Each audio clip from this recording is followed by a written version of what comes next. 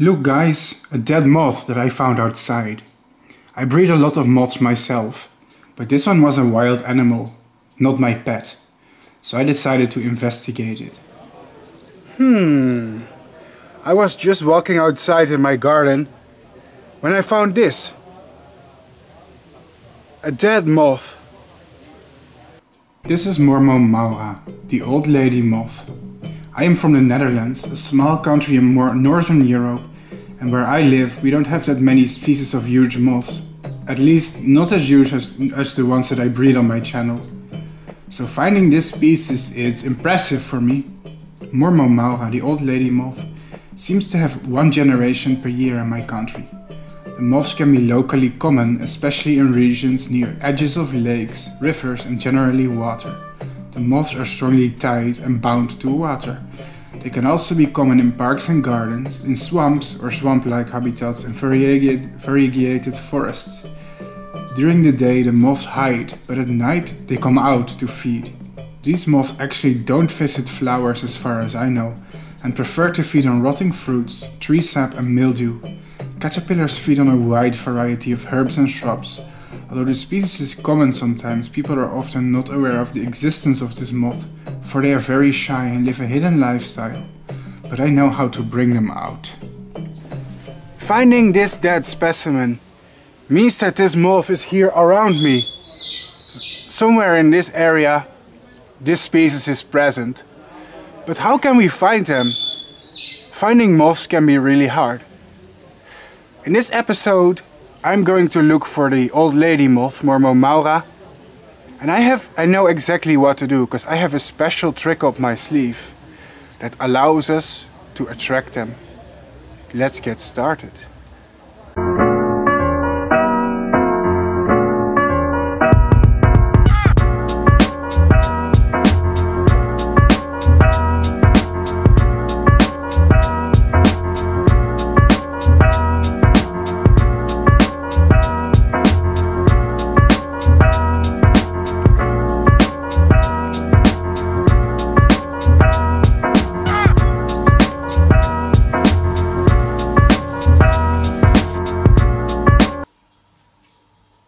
This is Bart Coppens, your sexy moth king.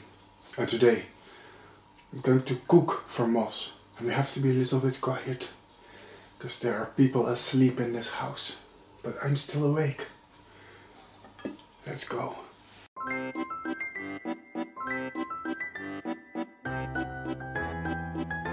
First I add some Dutch applesauce. We call it appelmoes. And it's what plebs here add to their food. It is thick and rich in sugars.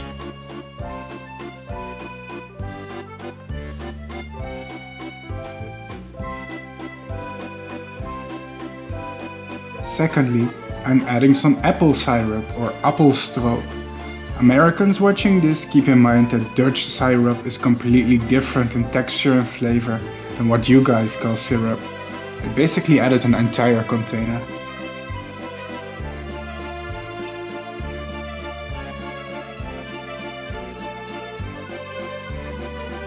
Thirdly, you add sugar, a lot of sugar. Sugar is one of the main things that moths want to have in their diet. No matter if they feed on flower nectar, tree sap or rotting fruit in the wild, it's all just sugary liquid in the end. Next you can add some bananas. Banana is a great agent for fermentation as well.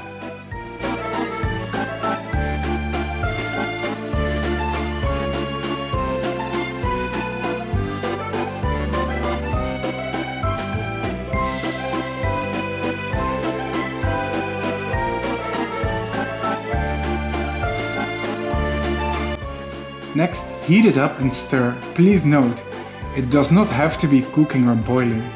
It's good to heat it a little to kill off microorganisms though, and to dissolve the sugars that make the paste a little bit more homogeneous. Next, pour the mixture in a container to store it for a few days. You can use any type you like. Recommended are glass jars, but I use an empty yogurt container in this case. And now the most important ingredient for me, beer. It's important to add the beer after cooking it. This is because the alcohol in the beer is one of the main things that will attract moths. Secondly, the yeast in the beer will encourage the mixture to ferment. Fermentation is a process in which sugars are slowly converted into alcohol. That's why we don't add the beer before cooking. Heating the beer will evaporate the alcohol and kill the yeast that we need to be alive. Secondly, you can close the lid on top of the container and store it in the fridge for 2 days. This is important because the mixture, it takes a little while to ferment. Fermentation is an important aspect that makes the bait a little bit more attractive to moths, but the process usually takes a few days to get going. The next thing you can do is you can slaughter it on trees. Where you place the bait is actually very important. The best place to place it is on tree bark, a few meters from the ground. Moths don't like coming down to the floor, you see, where they are more vulnerable. They prefer to sit on branches or trees. Make sure to apply the paste during the day and not at night. It takes a few hours for the bait's aroma to disperse, so make sure to apply it in daylight. Also make sure that it isn't raining, since the rain can wash your bait away.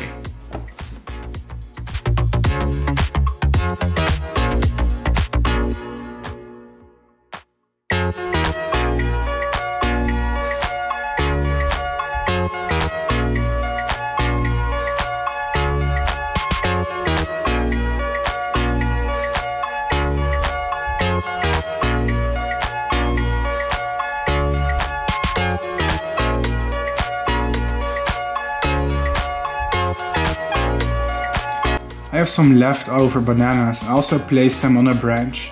Bananas can also attract moths pretty well, and most sugary fruits in general. Although it is a less powerful attractant than my bait, it sometimes still draws some nice pieces of moths by themselves.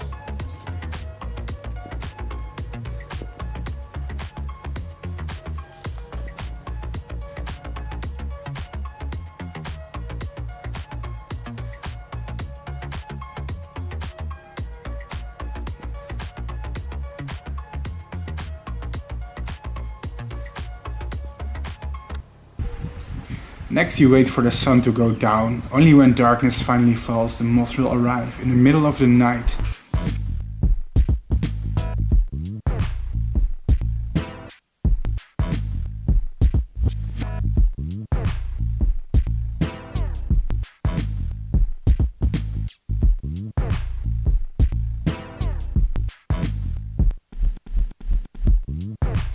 Oh look guys, there we are, in the middle of the night. And many moths have arrived, as you can see. Wow, such an amazing result. Oh wait, you can't see anything, can you? It's dark. Let me fix that for you for a moment.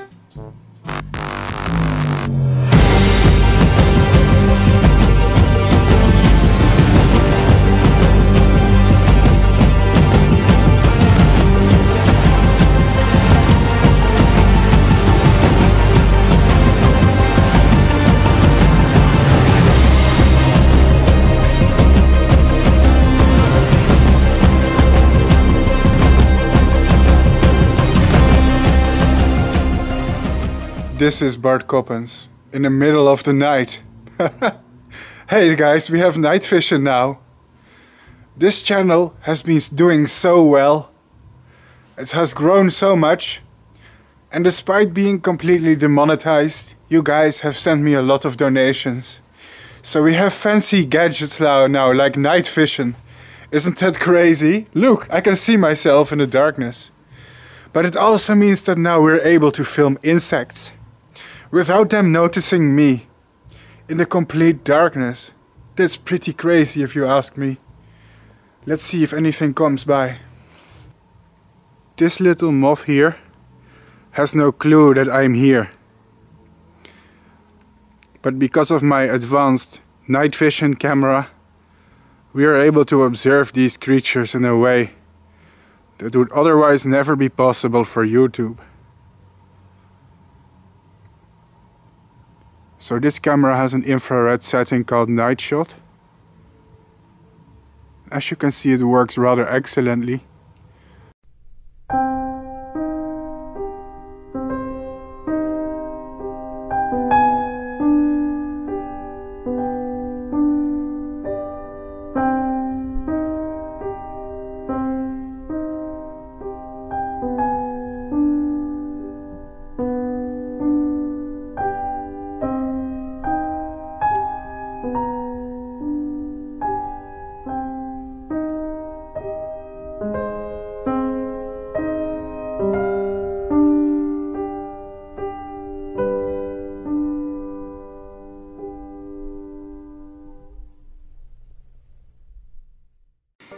old lady moth is an interesting species of Noctuidae, or an owlet moth. It's definitely one of the bigger species of European Noctuidae, that I know of at least. It mostly lives near water, in river valleys, meadows, bogs, and as well as in shore areas of streams, ponds and lakes.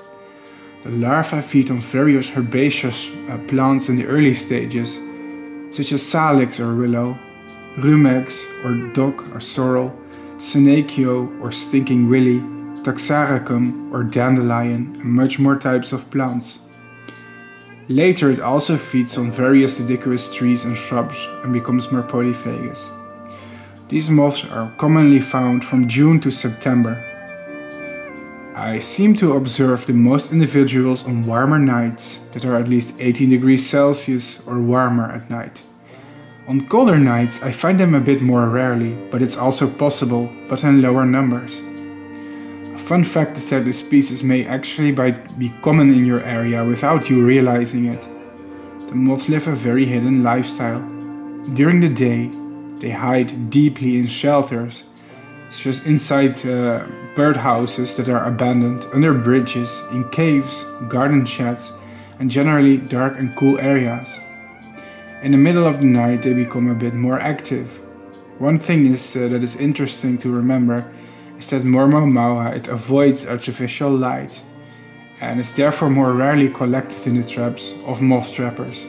This may give an impression that the species is more rare than it actually is, since entomologists commonly use light traps with artificial light to study moths. But this species isn't very attracted by those light traps, it seems. Therefore the best way to monitor and study them is to actually bait them using the bait method to draw them in.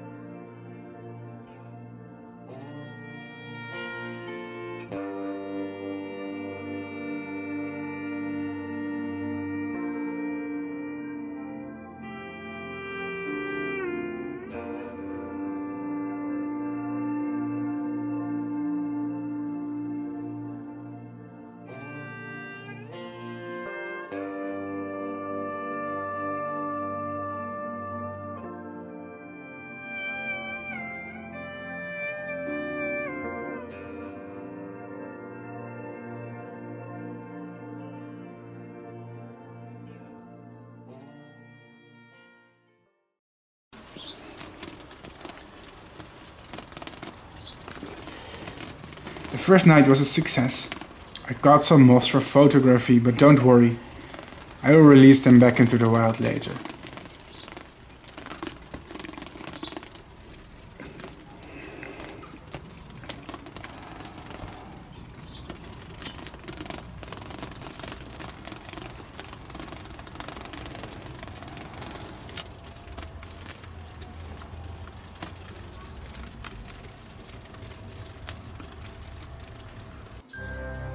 Other species were also attracted, such as this large yellow underwing, Noctua pronuba.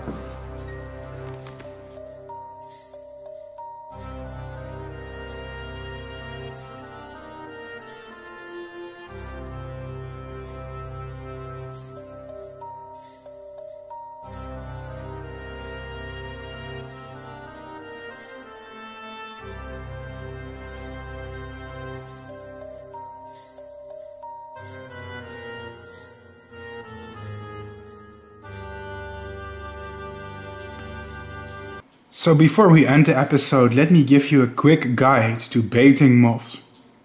This method is an easy way for anyone to study moths in their own backyard. Anyone can do it really. Now before we begin, this presentation uses copyrighted photos and illustrations which I'm allowed to use under fair use law, which allows me to use these images in a transformative and educational way. This video is demonetized and I gain nothing from this. And for non-commercial purposes, the fair use law allows me to use these materials and photos.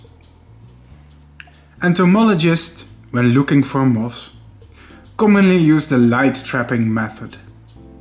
Using this method, moths are basically lured with artificial lights and a white sheet. This method is very effective. But did you know that there's also other ways to attract moths? Today I'm going to tell you about an alternative method. Baiting or sugaring moths. With this method you can attract moths that avoid light. Believe it or not, there's actually some species of moths that are not attracted by artificial lights. Using this method, which is the sugaring method, you can actually monitor, study and catch species that would otherwise not be attracted to your moth trap, and thus expanding the amount of species that you are able to study. The sugaring method can also be used in supplement with moth trapping with a traditional light. This way, entomologists can collect a wider number of species. Ingredient number 1. If we want to cook moth bait, the first thing you need is fruit. Fruit that is rich in sugar is preferred. My personal recommendation are peaches, bananas or kiwi. These seem to be powerful attractants for moths. The second ingredient should be syrup. Apple syrup is the one that I often use, but traditional maple syrup could also work. Or even honey. What really matters in the end is that you add something thick and sugary. Important ingredient number 3 is something alcoholic. You see, moths don't really smell sugar that well. It is alcohol that is the volatile compound that they are mainly attracted to. Why that is? Well, I will explain that later, but for now you need to concentrate and remember this. Alcohol is important, and adding alcohol to your bait will make it many times more attractive. Recommendations are wine, beer, but also rum seems to go well. Ingredient number 4, extra sugar. You can use brown or refined white sugar and add it to the mixture as I did in my video today. Sugar is important, it is the main ingredient of the diet of moths and one of the main things, well, that they judge basically. If the sugar content is high, the bait will be attractive to the moths and they will be have a stronger incentive to keep feeding basically. So there is that.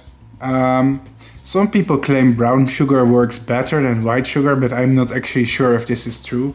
Anyway, as long as you add a lot of sugar, you should be golden. Finally, what you do is you add all these ingredients together, mash them into a paste and heat it. Try cooking or heating it into until it's a thick, viscous syrupy goo, basically. That's what you need to have. It's recommended that it isn't very liquidy.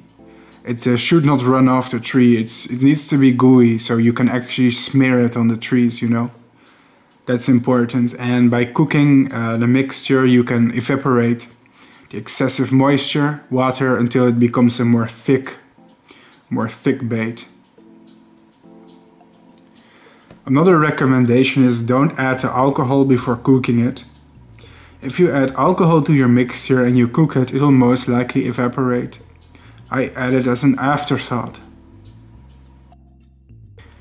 Next, put the mixture in jars and wait 1 or 2 days. Don't immediately apply it to the trees. The mixture basically needs to ferment for a few days, so the ingredients can settle and the bait becomes more attractive. Fermentation creates more volatile compounds and attracts more moths. Next, apply it to a tree, or a wooden pole also works in some cases. What you can do is you can use a spoon or a brush. What you should do is you should paint it over the surface and attempt to cover a large surface area. That means you should spread it out and smear it out all over the tree. Don't add a lot of it on a small space.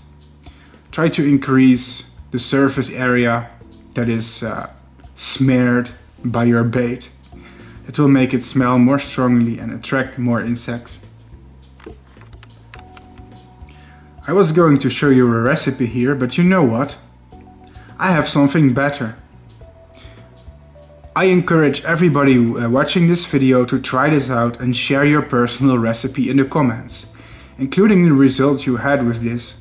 This way, everybody can share their method and what personally works for them. So what are you going to attract with using this bait? Well, if you use the sugaring method, one of the main types of moths that you will attract are the Noctuids, or the owlet moths. Owlet moths, especially if you live in Europe or the United States or perhaps Canada or Russia, anywhere that's basically temperate, the Noctuids will be the majority of species that will be attracted to bait. That's because Noctuids aren't very picky and in the wild also seem to feed off things like tree sap and rotten fruits. So of course, when we emulate this with bait, the Noctuids will be one of the main species of moths that you will see on your bait. Baiting is also very good for attracting underwing moths. These are basically moths of the genus Catocala. These moths can be common in the Palearctic ecozone. There's over 200 species and they are very strongly attracted to bait. In the wild they are also fruit feeding, and naturally they are attracted to fallen and rotting fruits, which is actually the main part of their diet in the wild. So any sugary and alcoholy bait will basically easily attract these creatures. The underwing moths are actually just like the old lady moths you saw in my video, are not strongly attracted to artificial lights. So baiting them with sugary bait is actually one of the best methods to catch and capture or photograph underwing moths in your area. So why are these insects attracted to this? Well, the thing is, in the wild, sugar is somewhat scarce of a resource. But there's various ways in which lepidopterans, which are butterflies and moths, can find it in their environment. Tree sap is one example. Tree sap is often rich in sugary liquids.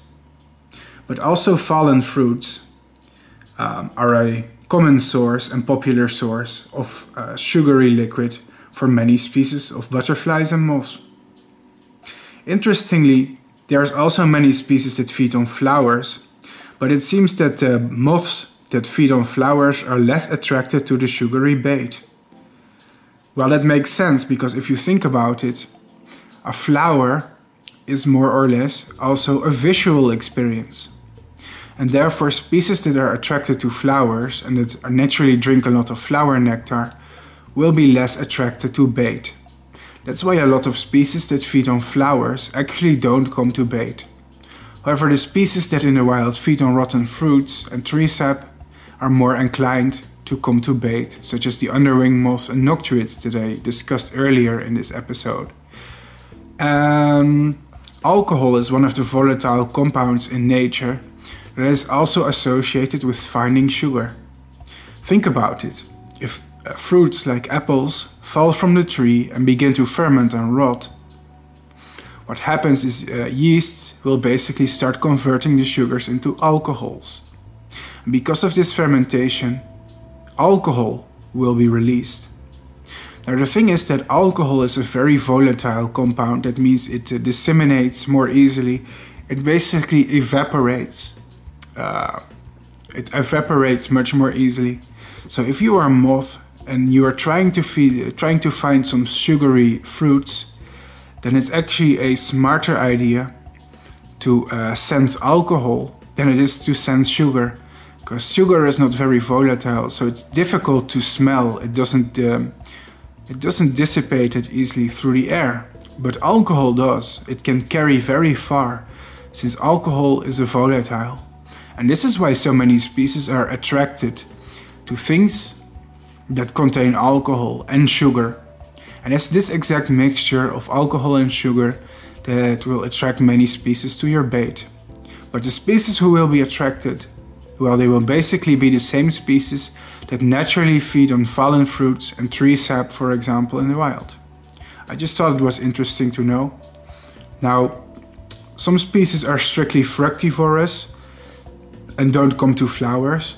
Underwing moths, for example, I've never seen or heard of any underwing moth ever visiting a flower, although they are very attracted to rotting fruit and sugary stuff. That's because they lack the visual stimulus to visit flowers. And I think the volatiles in nectar and flowers are different from the volatiles in rotting fruits, for example, for fructivorous species. That being said, there's also a lot of noctuids who visit flowers but will also come to bait. But this basically explains why this is so popular for many species. It emulates their food sources. So when is the best time to lure moths? Well, you can do this most of the time of the year, to be honest. Opnieuw. So when should you do this? When is the best time to attract moths with bait? Interestingly, it seems that there's a few moments per year in which baiting seems to work the best. Now I'm going to generalize because there's many countries and many climates and many ecosystems on our planet. And to be honest, we can't really generalize when the best time of the year to attract moths is, because that's different for every country. But generally, in the northern hemisphere, it is best to do it in late summer and autumn. That's because in late summer and autumn, flowering plants become more scarce, and moths are more forced to be attracted to bait than to nectar. So you will find a higher amount of species. Secondly, there's many species of moths that naturally feed on rotting fruits, but rotting fruits are generally not available in nature until after summer at least, or autumn. And that's also when most moth species fly that are associated and attracted to such sources of food, such as underwing moths or the old lady moth you saw in this video, tend to fly from July, September, October, November, etc. So during these times of the year you are more likely to attract moths. Another good moment is early in spring, like really early in spring, because nectar can also be very scarce in spring. In spring is when all these flowers basically begin to open and slowly begin to flower.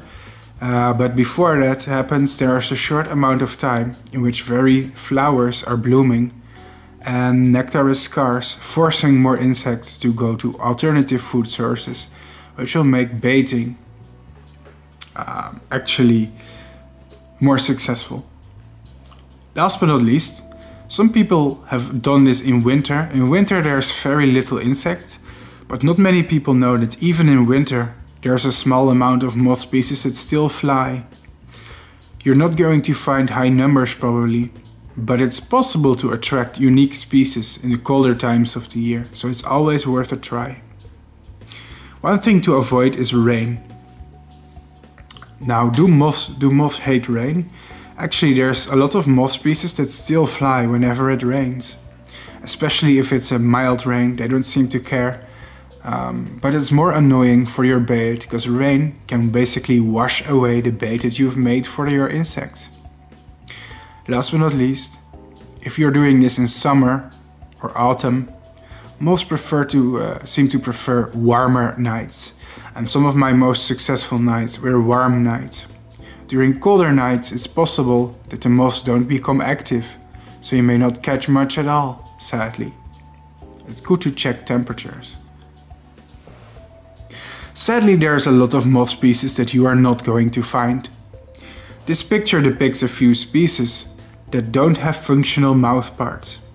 On this planet there's a lot of moth species that cannot eat, because they literally lack a mouth. They cannot eat. And this includes the saturnids, which are so common on my YouTube channel, and also some of my favorite moths, to be honest. But they're not going to be attracted to food because they can't eat. And there's a lot of moth species that live like this, for example Lasiocampidae, leopard moths, many tiger moths. Not all of them, but many of them lack a proboscis and cannot feed. So there's also going to be a lot of moth species that you are never going to find on bait. So keep in mind this only works on a selective amount of species. Hawk moths are also another exception. They almost never come to bait. It's very rare, and I've been baiting for quite a while right now and I've never found a hawk moth. That's because hawk moths are more focused on visiting flowers that bloom at night, such as this Amorpha agamon that you can see here in this picture. It's a nice species from the United States. And like I said, these moths are more visually oriented and they are more attracted to the visual spectacle that are flowers. But flowers also contain different volatile compounds from fermenting fruits. In the wild, finches almost never feed from alternative food sources such as fermenting fruit. So you're not going to find stuff like hawk moths on your bait. That being said, never say never. Here's a picture of the elephant hawk moth, Deilephila alpenor, actually being attracted to bait. This is exceptionally rare. I think this specimen was probably very desperate for food. Maybe it was the time of the year in which very little flowers were blooming.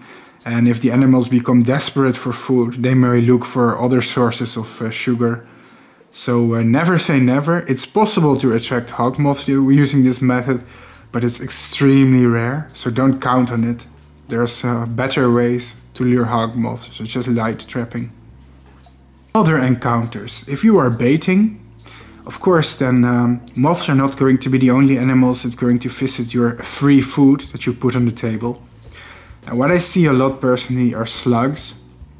Slugs are, well, many species of slugs are just opportunists and omnivores, and they won't say no to a good snack. And alcohol, especially, well, anything that ferments, is also known to attract snails very strongly. In fact, one method that gardeners use to trap slugs is use beer as bait, which will attract them and then they will drown. So yes, especially if it has rained or it's very humid, expect to see a lot of slugs. Mosquitoes may also be attracted. Not many people know that male mosquitoes are actually vegetarians.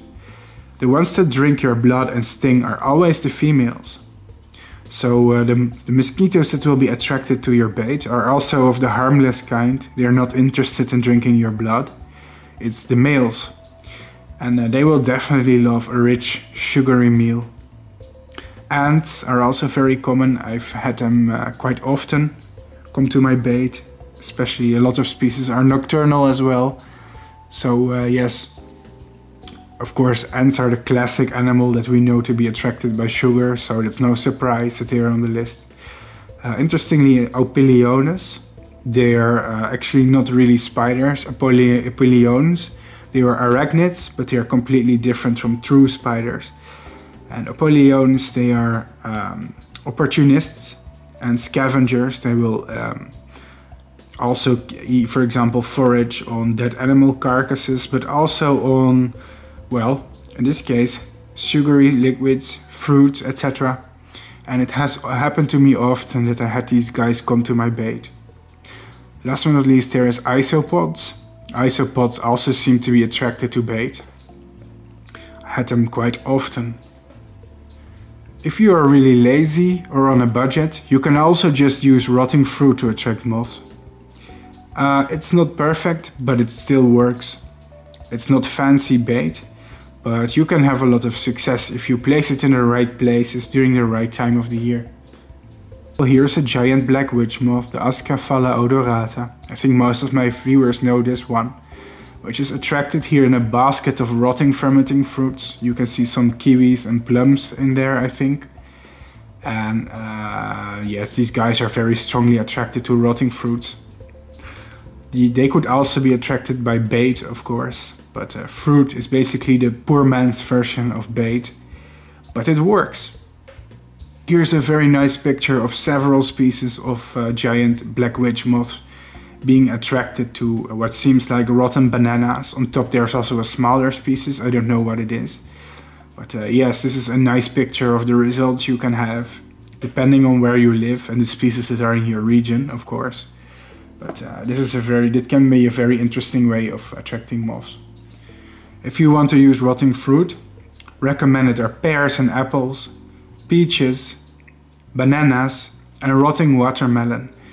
If you use any of these, moths will love them when they start to ferment and rot a little, and you can attract many species if you're lucky.